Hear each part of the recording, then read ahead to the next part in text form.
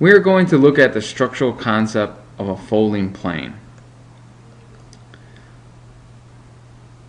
First thing we'll do is we'll compare a slab to a folded plane. So if I create a slab in Rhino, and I will use the plane command to do this, and let's look at a slab that is 20 feet wide by 30 feet deep. Each one of these squares is 10 by 10. This slab will split the load from left to right, and the depth of this slab will be x. Well, we can reduce that depth x by using the folded plane concept, and we'll also create a more dynamic element in architecture by doing that. So let's turn off my shaded viewport for a second. Let's look at creating a folded plane. So what I'll need to do is make a plane for each side, one for the left and one for the right. So I'll type in my plane command again, create a plane for the right, and create a plane for the left. Now I need to fold them about this axis. So I'll select this plane, and I'm going to do this fold using a rotate 3D. Choose my axes, and I'm going to rotate in the clockwise direction, which is always a negative angle. So I'm going to put a negative, and we'll use 30, so negative 30 degrees. And we'll do the same for our other plane. And in this case, I'm going to rotate counterclockwise, so this is positive. So spanning the same distance, 20 feet, our folded plate will have less depth, and as I mentioned, a more dynamic form in architecture. We can extrude this plate, and to do this we're going to use extrude direction, and I want to set up my construction plane so that it's vertical, so that I can pick a direction that's a world Z. So I'm going to type in Cplane, choose world front. Okay, now I can pick this vertical direction for my extrusion. The command I'm going to use is Extrude Surface, and I'm going to select my two surfaces.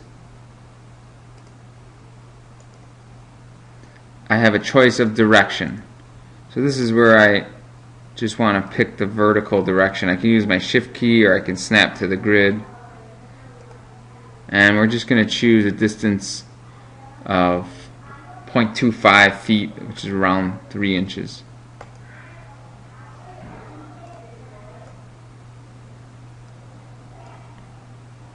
I can select that object, the slab, and type in hide.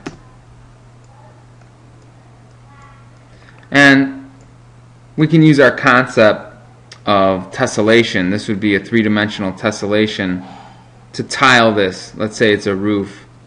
So I can type in Cplane world top, and we can copy or mirror this. So let's just choose a copy.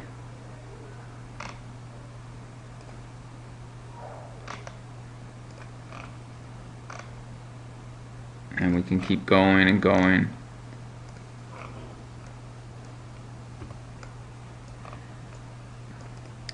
So that's one type of folded plate, and we have ridges and valleys. Let's look at a more complex type of folded plate. So I can select these objects, and I will type in hide.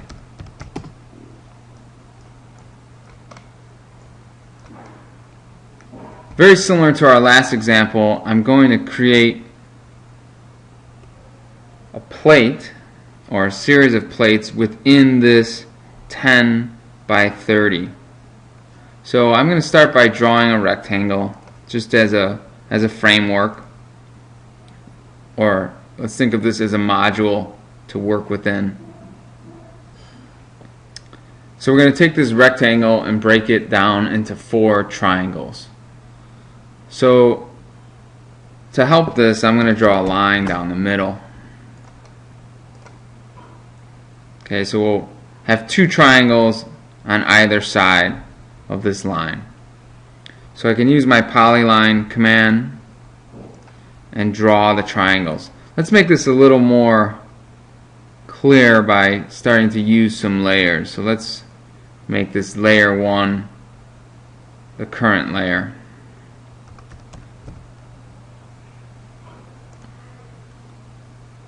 So I'm going to draw a triangle here, and then I'm going to draw one on the other side.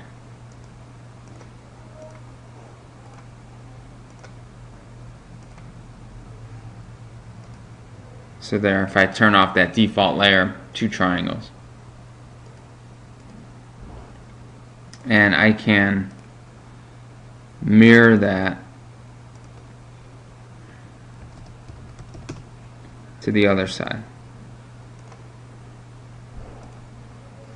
And I'll turn off my default layer. Okay, so there's my framework.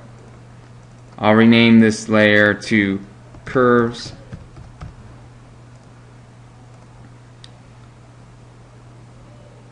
I'll make a layer called surfaces. Eventually we will have meshes.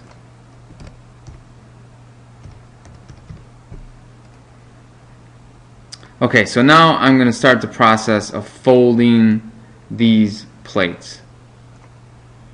We're going to continue to use a 30-degree angle. So I'll start with our first triangle, and we're going to rotate this 30 degrees about this axis. So we're going to fold it along this axis. So we can use our 3D rotate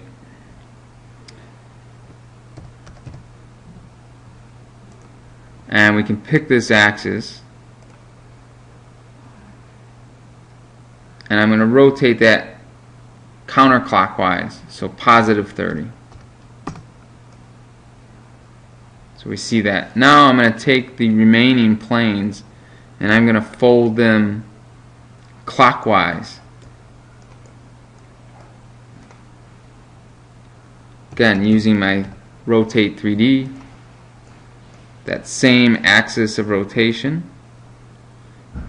So this time clockwise, so negative 30. And I can continue folding. Now the remaining 2 planes, I have to bring them above the 0-degree line. So 30 degrees will bring it to 0 and another 30 degrees above. So a total of 60 degrees positive, because it's going to be counterclockwise. So rotate 3D along this axis, and we're going to go counterclockwise, so positive 60 degrees. And then my last plane, I want to rotate it down 30 degrees below 0. So this is going to be clockwise, so negative 60 degrees. So again, rotate 3D, pick my axes, negative 60. Okay, so that's one module of our folded plate, and it's spanning, in this case we're spanning 10 feet in this direction, 30 feet in this direction. So our output is going to be 3D printing, so we need to turn this module eventually into a watertight mesh. So let's look at first extruding these curves. And I want to extrude them in the world Z direction. So I'm going to set my C-plane to front so that I have a vertical construction plane to work with. I'll type in C-plane, choose world front. And I can extrude all these curves at once. So let's see, if I make the layer surfaces current and I select all the curves and I start to type in extrude curve, I need to make sure that cap yes is on, and I'm going to choose a direction which is just a vertical direction. I can even snap to the grid out here as long as I draw a vertical line. And again, we'll use our 1/4 foot dimension, so press enter. Okay, so there we have our surfaces, and we have some nice mitered corners because we extruded them all in the same direction.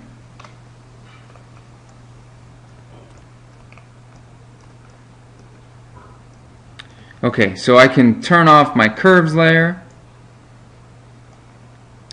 set my C-plane back to world top, and now we can mirror these surfaces to tile, do our tessellation, our three-dimensional tessellation to tile this roof. So if I select them all and I will type in mirror, and I'll use the top edges as the mirror axis. And I'll take these and I'll do it once more.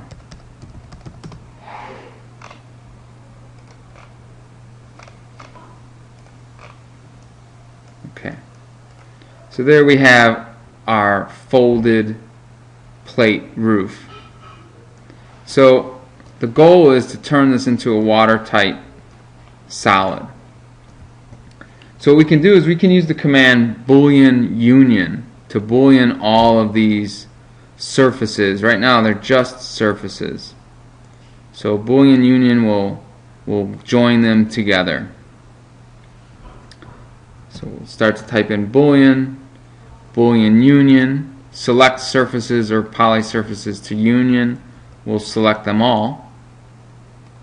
Press enter. Let Rhino work for us. Let's make our layer meshes current, and we'll type in the mesh command.